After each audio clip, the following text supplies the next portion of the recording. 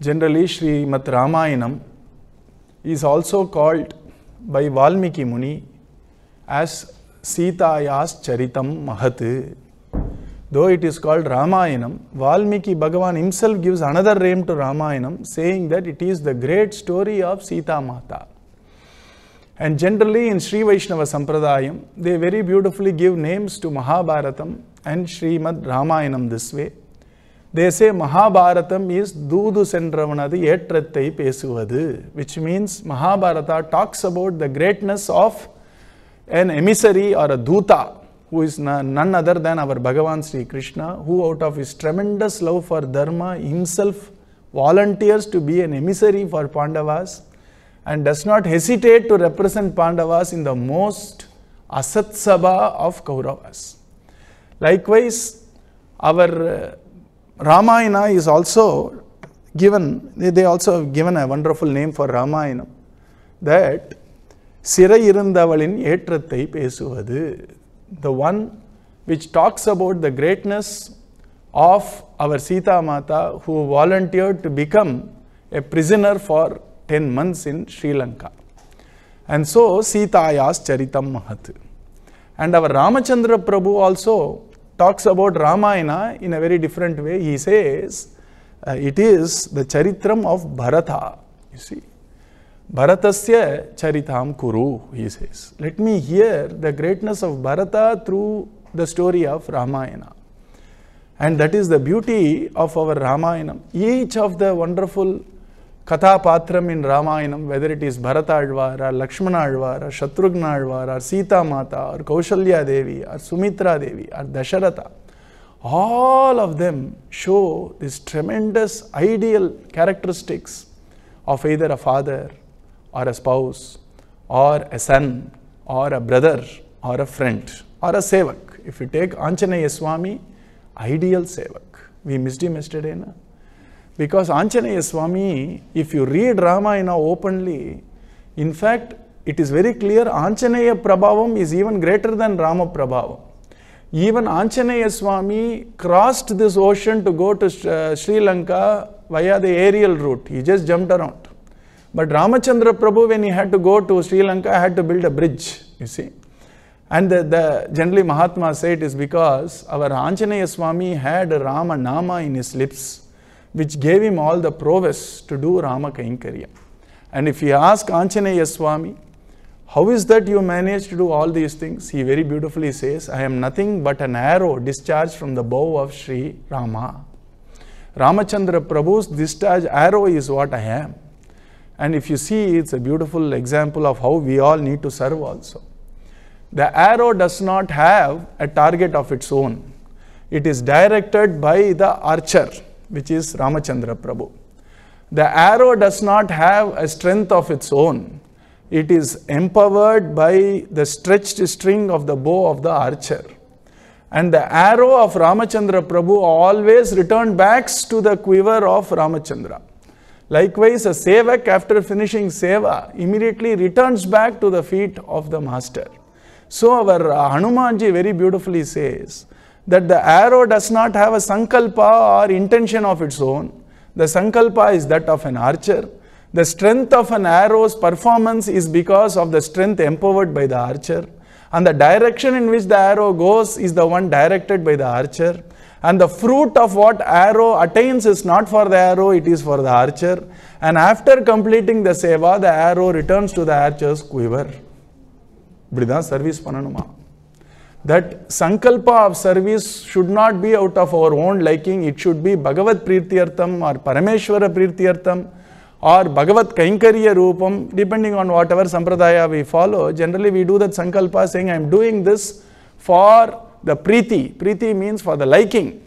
I am doing this for the liking of Parameshwara. I am doing this for our Priti of Narayana, Sriman Narayana Prityartham. So sankalpa itself is not for my ego. It is for Bhagavat Prityartham I do it.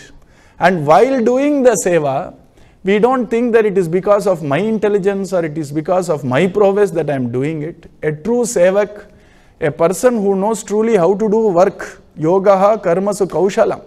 A skilled worker would always think that the energy which he is getting, the intelligence which he or she is getting while doing the seva is derived from Kripa of Rama. And the final fruits of whatever I do is again offered back to Ramachandra Prabhu. That it is for, Ramachandra Prabhu's Arpana.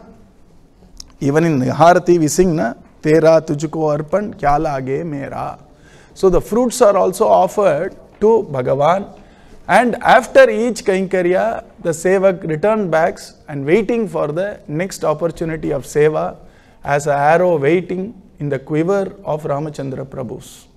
So likewise, Hanumanji is an ideal Sevak. And generally, a complete kandam, a complete portion of our Ramayana is dedicated to Hanumanji. It is called Sundara Kandam. While the other places in the other kandas are named after either the place or the age of Ramachandra Prabhu, like Bala Kandam means younger age of Ramachandra Prabhu, Ayodhya Kandam happened in Ayodhya, Kishkinda Kandam happened in Kishkinda, Yuddha Kandam is because there is Yuddham, and of course there is Aranya Kandam because the whole thing happened in a forest. But for Anjaneya Swami's prowess, it should have called Sri Lanka Kandam only, na? That's how Tulsi Ramayanam is named also. But then Valmiki Bhagavan gave a lovely name, a beautiful name, saying it is a Sundara Kandam. Why? Because everything is Sundaram in Sundara Kandam. And it shows the beautiful seva for Hanumanji and the prowess of Hanumanji doing incredible things which we can't even imagine, and finally standing with folded arms before our Ramachandra Prabhu without even a tinge of I did it. And when Ramachandra Prabhu said, I don't know how can I ever repay what you did, says Bhagavan to a Bhakta. And the Bhakta is not enticed by the Saulabhya of Bhagavan. The Bhakta says to Bhagavan, if you had, willed, you would have got 1,000 Hanumans like this. But I have only one Ramachandra Prabhu. Na? So even if you throw a little piece of straw and say, go find Sita Mata and come back, the straw will do the job for you. And it is a great kripa that you gave me an opportunity to do Nama Seva. The very embodiment of humility, which is the reason why we start with him and we end with Hanumanji in any Utsav. Anything we do, it starts with Ganapati Puja and it ends with Hanumat Utsavam.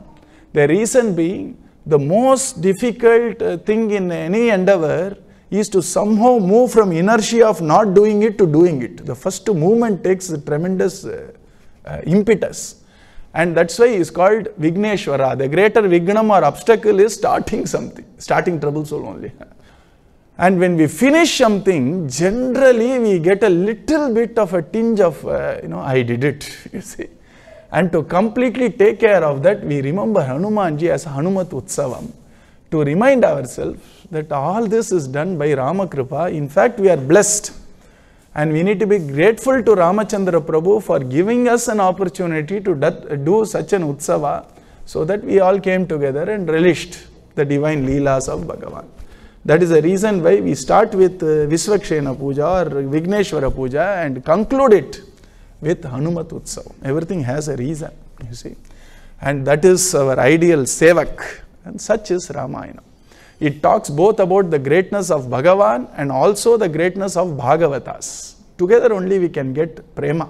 That's why our Shukamuni in Bhagavatam says, Yad Bhagavata Mahatmyam Bhagavad Bhakti Vardhanam. When you listen to the greatness and sweetness of a Bhagavata's life, we not only get love towards the Bhagavata, in fact, a Bhagavata's life inspires love towards Bhagavan, you see. And that is the reason why our Valmiki Bhagavan completely allocated an entire kandam for our Hanumanji. And Bhagavan, being Dharmasya Prabhuhu Achyutaha, Bhagavan loves Dharma so much that it is said, Bhakta, Karta, Abhirakshita. Bhagavan does everything possible for Dharma. He is the one who revealed Dharma, he speaks Dharma, and he himself follows Dharma, and hence he protects Dharma also. And whenever there is a little bit of a downtrend in Dharma, Bhagavan himself descends to uplift Dharma, because Dharma is his prana. And that is the reason why our Ramachandra Prabhu's avataram is to uplift Dharma. And there is a very beautiful slokam.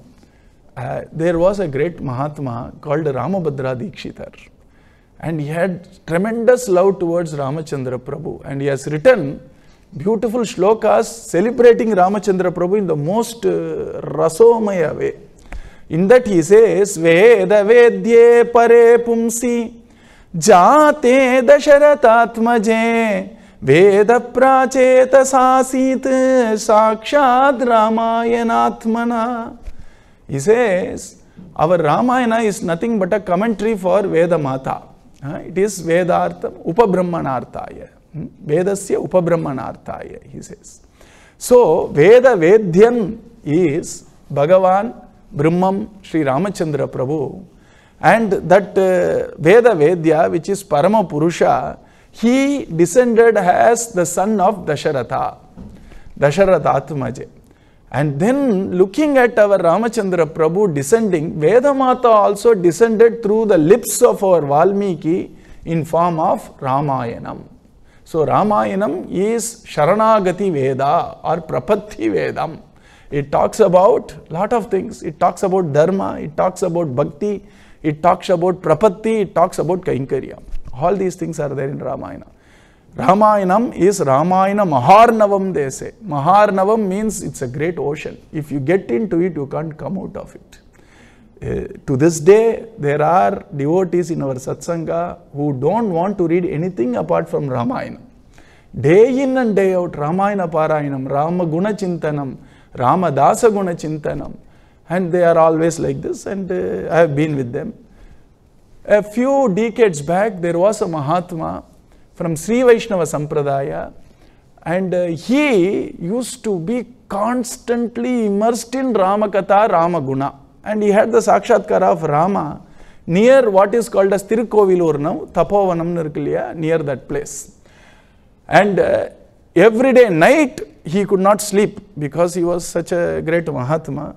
He used to do what is called as mono acting of the entire Ramayana. You see, night, adana Smaranam. Bhakti means Smaranam. That's why Bhagavan again and again says, you know what Bhakti is? Apart from what the external observances are, in Bhakti Yoga, Bhagavan repeatedly says, Mam Dhyayanta Upasate, Dhyayanta Upasate. Bhakti is all about having the unbroken thread or unbroken oil flow, as they say, na dhara, of Bhagavad Chintana in our heart is really Bhakti. Even if we do for 5 minutes, then we can put a small uptick for that 5 minutes. Other physical activities we do, like offering flowers, offering incense, offering deepam, all are necessary preparatory steps for us to remember Bhagavan in our heart at least for a few minutes. You see, all these are supposedly what you call as things which encourage us to remember Bhagavan. That's why our Ramayanam also shows us that when we sit down and read Ramayanam again and again and again, over time we can't help thinking about Ramachandra Prabhu. Everything happens around us will be associated with Rama, Adu Bhakti. Even if you are working in a most busiest marketplace, if things trigger the thought of Rama, it's called Bhakti. Even when we are reading Ramayana, if you are not remembering Ramachandra Prabhu, padichadukku punyam, not Bhakti Anubhava. You see, if you read even one verse of Ramayana, punya. Whether you know or not, you get punya. Punyathukku you will get some palan. But if you get the Anubhava and understand what is the Anubhava, adukku mele enna venum? You see, the joy of enjoying Ramaguna. And there was this Mahatma, used to constantly read Bhagavatam. He used to do mono acting every time, constantly thinking about Ramachandra Prabhu. Idella vilakshana. This is not to be copied, this cannot be imitated, and we can only fold our hands looking at such Mahatmas. I am talking about very recently, 50 years, 60 years. Okay. And many times, when a Mahatma does Ramayana Parayana, the Rama Guna moves them so much that they will start crying, you see. And I saw the book, which was a very old book where that Mahatma used to do Ramayana Parayana regularly. The letters are all almost missing, romba fainter letters. When I asked their family, why is this so faint? They says, Tata, aldu padipar. And the tears of his joy when reading Rama Guna has almost taken the, even the printing a mangi poch. You see, such is Rama Guna Anubhava.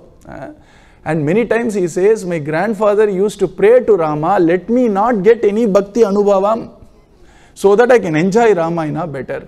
Each time I open this tapaswadhyaya niratamna bada bada and I start getting tears. I am not able to continue this Ramayana Parayana. So I used to pray to Ramachandra Prabhu, let me not have any bhakti anubhava at all. Let me read Ramayana and get the benefit out of it.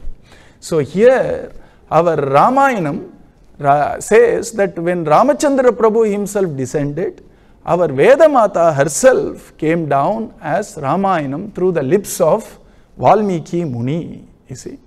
So what is Ramayanam? Ramasya Charitanvitam Ayanam Shastram. That Shastram, that scripture which has Rama Katha in it is called Ramayanam. Ayanam also means Pantha. Pantha means path. So the path shown by Ramachandra Prabhu, the path taken by Ramachandra Prabhu. Both is all Ramayanam, you see. And Ayanam also means Gamanam, which means approaching and going, in the path. So when you are reading Ramayana, you are already traveling the path of Ramachandra Prabhu. You don't have to say, I am reading, then I will travel.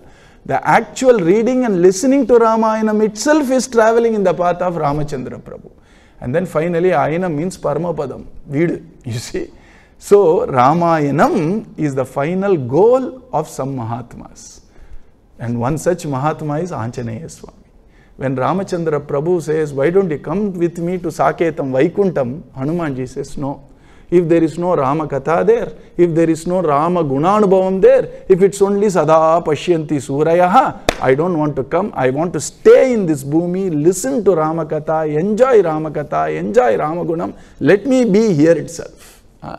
And that is the greatness of Ramayanam. Ayanam means Paramapadam. For people, Paramapadam is Rama Gunam. They don't want anything more than that. They don't want to listen to Rama Gunam so that they will get moksha. For me, Rama Gunam itself is moksha. There are some people, you see.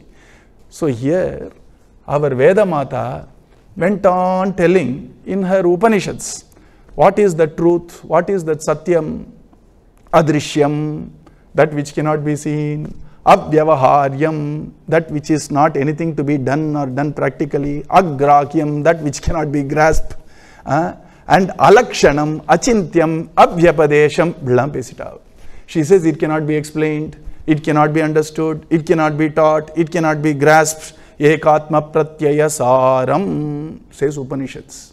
Now Veda Mata was very happy and proud that I have explained the truth very beautifully until she saw that the same Satyam, Jnanam, Anantam, Brahma has come down in form of Ramachandra Prabhu. Such a wonderful, bluish green form with Kodanda Mandita Karam.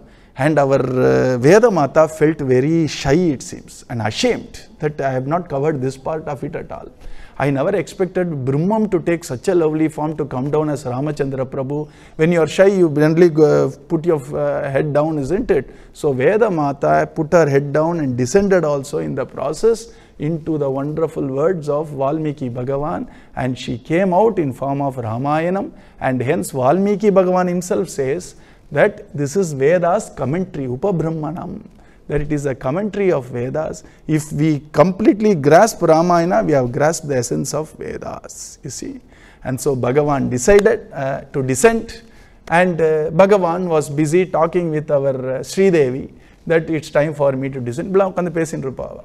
And it is time for me to descend, and I need to come down as Ramachandra Prabhu, you come down as Sita Lakshmi, and together we need to do a Leela to uphold dharma. Now what is this dharma? Generally, dharma is of two types. It's called Saamaanya dharma and Visesha dharma. Saamaanya dharma na do Saamanyam nanekadingo. That which is common to everybody is called Saamanyam. That which is special is called Visesham. Saamaanya dharma we all know, it's very easy. Saamaanya dharma is speaking the truth and being righteous and showing compassion to everybody and understanding the law of reciprocity and being able to control our senses to the extent possible and being very pure. All this is Saamaanya dharma. Kshama, Satyam, Daya, Shanti, Tapas is all Saamaanya dharma. And Visesha dharma means developing love towards Bhagavan by listening to his stories, by chanting his divine names, by singing his glories, and by constantly thinking about Bhagavan and doing seva to Bhagavan. This is Visesha Dharma. And generally why it is called Visesha Dharma is Saamaanya Dharma, everybody will agree. Visesha Dharma takes tremendous punyam to even understand. If I talk about we have to show compassion to everybody, I am sure it will be 10 times more people sitting and listening, because everybody wants to listen to that. It's very normal for a responsible human being to listen. But for people to come and listen about Rama Katha, Koti Janma Punya Sadhana Sadhyam Govinda Mandala Dasa Mandala Dasya. It is taking tremendous punya to come and even listen to Rama Katha in a Visesha Dharma. Not everybody would be having the taste for reading Ramayana, listening to Ramayana, or chanting Ramanam, etc. Why? Visesha. That's why it is special, you see. And that's the reason why, without the Saamaanya Dharma's observance for a very long time, many janmas, a person would not have the taste for Visesha Dharma of Bhakti. That's why Bhagavan constantly says that it takes tremendous bhagyam. Bhagavatam says, do you know, when you even know the word Bhagavatam, when you will get Bhagavatam in your hands, it is saying, Koti Janma Samuttena Punyena Ivatu Labhyate. After Koti Janma of Punya, only then we will even understand there is something called Bhagavatam, and it talks about Paramadharma, etc. So, Visesha Dharmam is Shravanam, Kirtanam, Smaranam. Shravanam na listening. Kirtanam na repeating and chanting and singing and reciting. And Smaranam means remembering.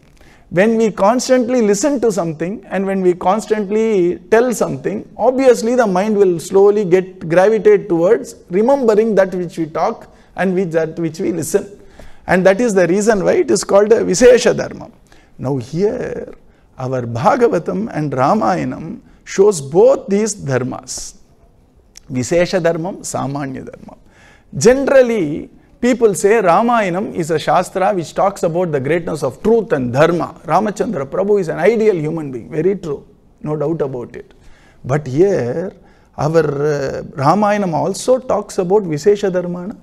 Our Ramachandra Prabhu himself sits down and listens to his Guru's stories.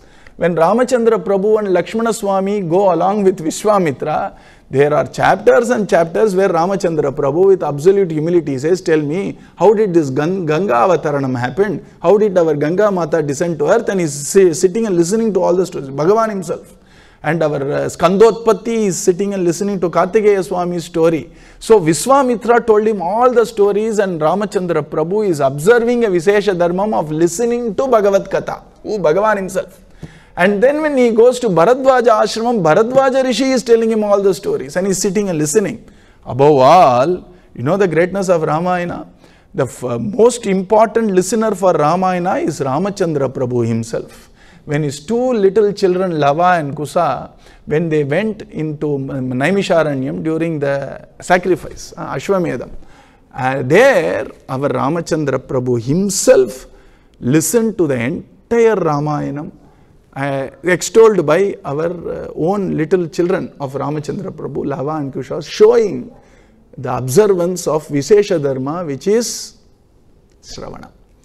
And so, without Dharma, Bhakti alone Bhagavan won't accept. For example, Bharata, out of his tremendous love, tremendous Bhakti, comes and surrenders to Ramachandra Prabhu and begs Ramachandra Prabhu, come back to Ayodhya in Chitrakutam. But Ramachandra Prabhu said, your bhakti is real, but you are transgressing dharma, because I can't transgress dharma. Your father has given a word that you need to rule for 14 years. And so bhakti without dharma, I am not able to accept, so you go back. So bhakti without dharma won't work. Bhagavan does not like it fully. And what about dharma without bhakti? Can anybody ever equal Kumbhakarna in his brotherly affection? Knowing very well that Ravana did something stupid, he went on telling, you are now calling for a sabha, you are now calling for a council after Ramachandra Prabhu is knocking our doors to attack us. Why didn't you call us all when you decided to lift Sita Mata from Panchavati? At that point of time, you didn't confer with anybody. You make a mistake, then you call all of us when there is a problem. And Kumbhakarna told Ravana, return back Sita Mata. He didn't listen. But then Kumbhakarna said, okay, dharma of a brother, I will support you right or wrong. Without bhakti. Rama bhakti irundha pannuvaano. So because Kumbhakarna followed dharma without bhakti, even that didn't have shobha. Shobhikala. And so here, dharma with bhakti is what Ramayana is saying. But then comes the wonderful blessings of Ramayana, that if we listen to Ramayana, even all the papa which we might have incurred by not following dharma is dispelled merely by listening to Ramayana. And there is the wonderful Palashruti, which is the fruit of listening to Ramayana. And so, Visesha dharma itself is enough for us to become a dharmatma over time. You see, that's why Bhagavan in Gita says, if you come and listen to Ramayana Bhagavata, Bhagavan considers all of us as devotees, bhakta. But are we dharmic yet? I don't know. Maybe I am not dharmic. Bhagavan says, you don't worry. The moment you enter the portals of bhakti, I shall make you a dharmatma. Shipram bhavati dharmatma, sashvat shantini gacchati, kauntegya pratijanihi namhe bhakta pranashyati. Here Bhagavan in Bhagavad Gita says that very soon my bhaktas will become dharmatmas. Now the question comes, are you saying Bhagavan is calling somebody a bhakta and then he is saying he will become a dharmatma. When you say somebody becomes rich, it means he is poor only, na? So obviously when you say my bhakta shall become a dharmatma, means right now my bhakta may not be following dharma properly, but don't worry, it is my responsibility to make him or her a dharmatma. And he tells Arjuna, you promise me that my bhaktas won't be forsaken. You say, I take a vow, my bhaktas won't be forsaken, tell it. And Arjuna said, Krishna's bhaktas won't be forsaken. No, Arjuna, even your bhaktas won't be forsaken. You can very well say, me, Arjuna, my bhaktas won't be forsaken. So here, our Ramayanam is very unique because Ramachandra Prabhu wanted to establish dharma. That's why he came down. Valmiki Bhagavan wanted to establish Rama Bhakti. That's why he wrote Ramayana. Otherwise, he would have written another Shastra, Dharma Shastra. If you take Smritis, Yagnavalkya Smriti, Vasishta Smriti, all the Smritis are there. Chavana Smriti, there are a lot of Smritis, Painetta Smriti. If you read all that, it will tell you how to wake up, how to walk, how to sit, how to eat, how to gargle, how many times you have to gargle after eating a food, when you can eat the food, when you should not eat the food, right from how to go to toilet. If you read that, periya problem. We cannot follow even 0.0001% of it, and we take, umbrage or we take shadow against, it's not all practical now. Practical, illiyo, idha shastram. You see, what do? So Valmiki Bhagavan thought, telling everybody, be compassionate, be truthful, is going to be an uphill task. If I somehow tell Rama Katha, and if people can somehow get inspired by Rama Katha, they will automatically follow Saamaanya dharma also. And so Ramachandra Prabhu's intention was to establish dharma, and our Valmiki Bhagavan's intention is to establish Rama Bhakti. Once we get even a little Rama Bhakti, each time we want to lie, something in us saying, if I am a Rama Bhakta, how can I lie? Let me not lie now. And each time when I look at somebody, how can I look at somebody with a wrong eye because I am a Rama Bhakta? How can I not say no and be loving towards my father because I am a Rama Bhakta? Ramachandra Prabhu's father banished him for 14 years. Yet Ramachandra Prabhu's love for the father did not get down even by an iota. Who am I to judge my parents? Who am I to judge my father and mother? Let me love them unconditionally because I am a Rama Bhakta. You see, that's how people get transformed.